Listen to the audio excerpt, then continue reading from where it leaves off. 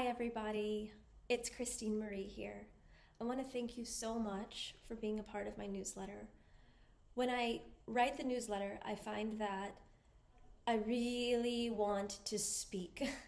And what I do is I speak what I want to say to the camera, and then I transcribe it, and then I listen to it and take notes, and then I re-speak, and then I transcribe that, and then I edit that, and I put that into the newsletter. And it feels so inauthentic to me because it's not how I roll. So I gave myself permission to do something different. I know it's called a newsletter, and the intention of my newsletter is to offer tips and tricks and the downloads that show up for me to you because you have an interest. You are interested in exploring, dipping your toe into what being in feminine energy power feels like, what you might be able to access as a result of finding balance in that grid. Thank you for showing up for this. And I really hope the video is not too much of an imposition. If it is, I got you. I transcribed this video and it is in the body of the email. Today's topic is about permission. I have found that we are very happy to state our manifestations and to declare and to say, universe, bring this to me. And the universe, the simple-minded universe, is very happy to do our bidding. The only thing is that the universe, it hears the directions, and then it brings the thing, and it is the delivery person at the door, like ringing the doorbell with their elbow because there's nowhere to put the thing that you're wanting. There's nowhere to put it. They're like, and you're like, just put it right there, just put it right there. And they're like, where? There's no room for this thing that you're wanting to manifest. I don't think that we give ourselves permission to receive.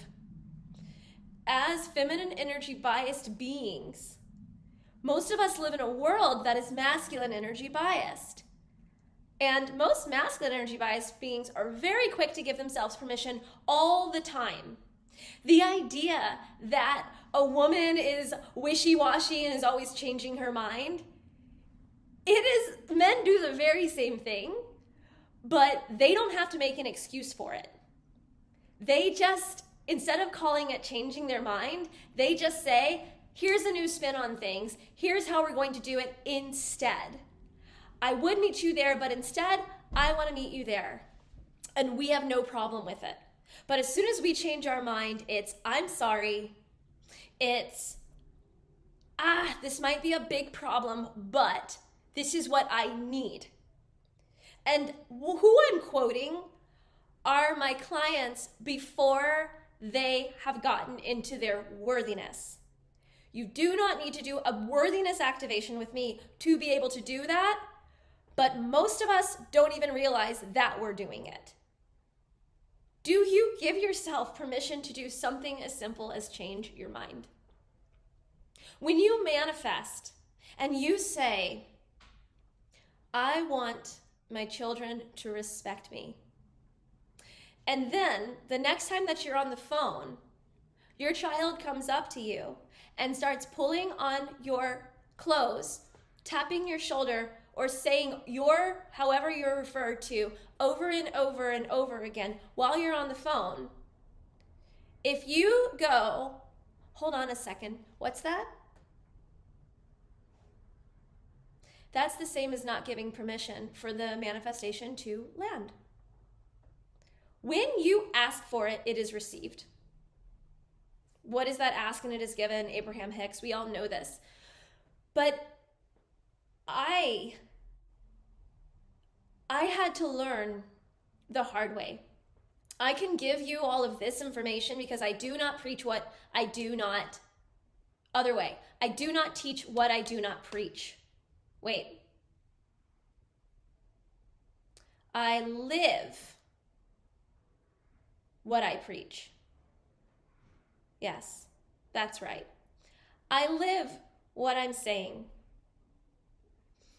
And for me, giving myself permission means boundaries.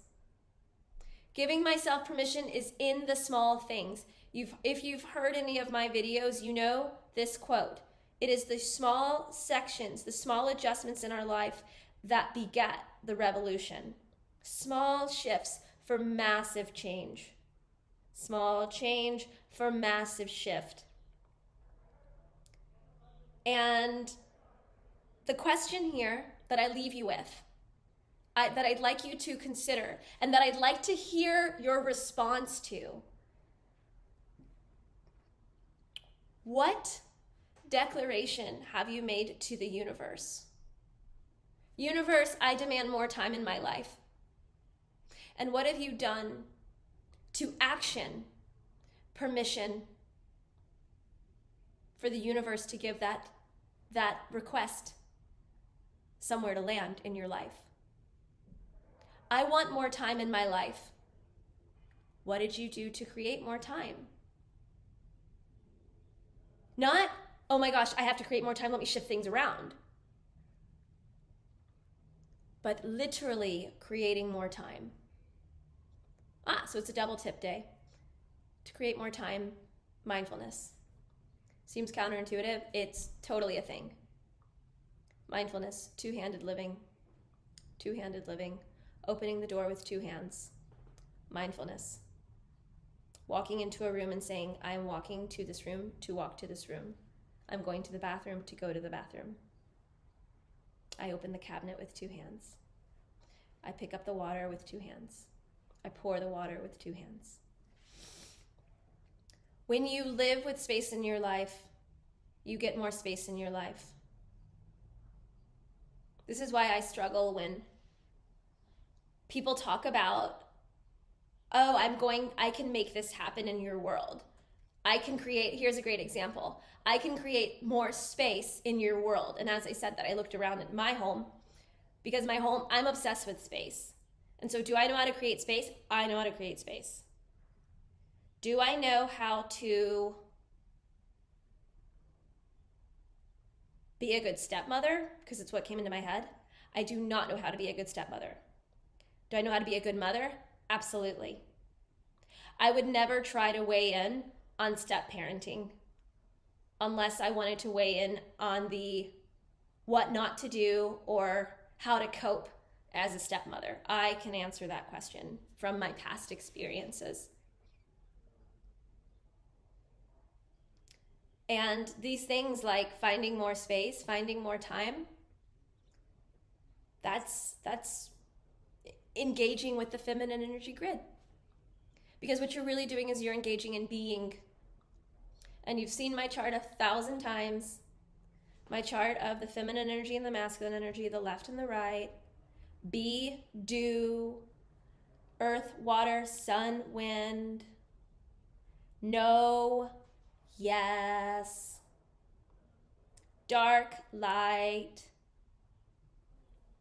4th chakra, 6th chakra. Heart, reason. We need them both.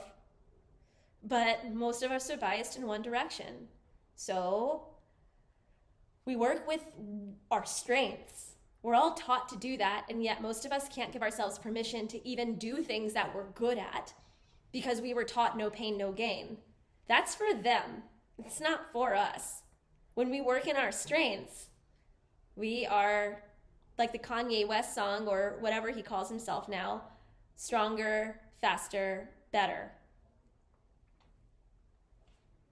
But we'd have to be willing to give our permission to do the life and live the life to be in the life that actually enriches us, that nourishes us. And that looks like slow, fast, slower, slowing down, fast, slow, slow. The 4 menstrual phases. So that is my invitation for the week. I just modeled it. I gave myself permission to do a video newsletter. I gave myself permission to show up with my hair doing what it does so well. It just is. Like, my hair is feminine energy. It just is. And when I let it be, I feel like my whole life changed. I had a client, and she is a subscriber to this newsletter, who said, I have to admit, one of my favorite things about you is your hair. And I thought it was the sweetest thing in the world. I had to take a journey to be able to even embrace my hair.